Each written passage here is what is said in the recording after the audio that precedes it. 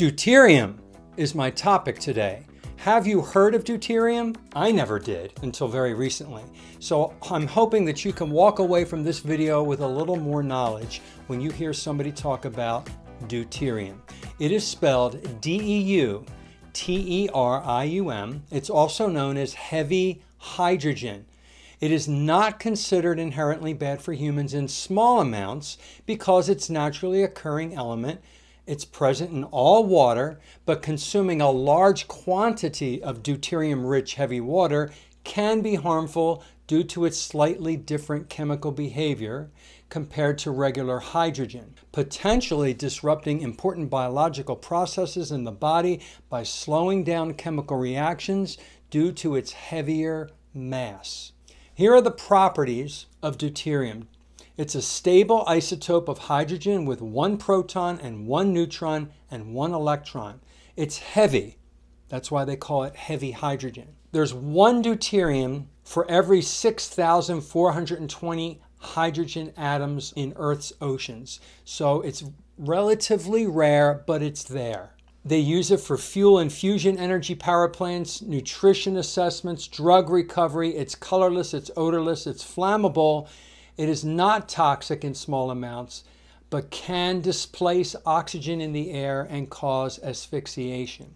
Now, in a nutshell, if we get too much deuterium in our bodies, deuterium is bigger, it's bulkier, it's heavier. Hydrogen is lighter, it's smaller. And so all of the hydrogen that is working throughout our body can work throughout our body in a normal fashion. But if there's too much deuterium, which is kind of like the replacement of hydrogen, if there's too much of that kind of hydrogen, this heavy hydrogen, that deuterium is trying to do all the same processes as hydrogen does, but it's bigger, it's bulkier. And just imagine a big RV trying to get into your garage, and it's squishing through, the top gets crushed, you're bashing things on the sides, you're damaging things as you're ramming this enormous recreational vehicle into your small garage instead of a car. The car, imagine that that's hydrogen, can just slide right in. That RV is too big, it's too bulky, and it causes damage as it's moving along. And that is why too much deuterium in our body is harmful to all the processes in our body. We're going to have deuterium in our body, but we don't want to have too much. So now the question is, how do I lower my deuterium in my body?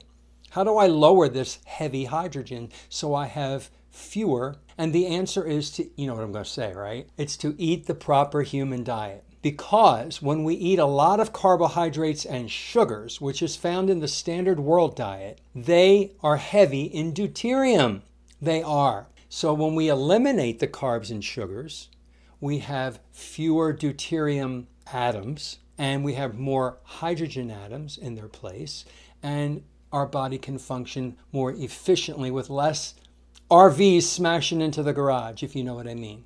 So I just wanted to share that analogy. What hit home for me when I learned this was that analogy. The size of the deuterium versus the size of the hydrogen. And that is the reason that deuterium is a problem in the human body. We all have it. It occurs naturally. It's everywhere. But it's in very, very, very small amounts. And we don't want to get larger amounts by eating an inappropriate diet, which is what's out there. The standard world diet is in an inappropriate diet. We need to go back to eating animal products with animal fats, and you will have a normal or low level of deuterium in your body. Ladies and gentlemen, if you found this interesting, helpful, or insightful, click the thumbs up and share this with a friend or a family member. Subscribe to my channel if you're not a subscriber, and I hope you have a really great day.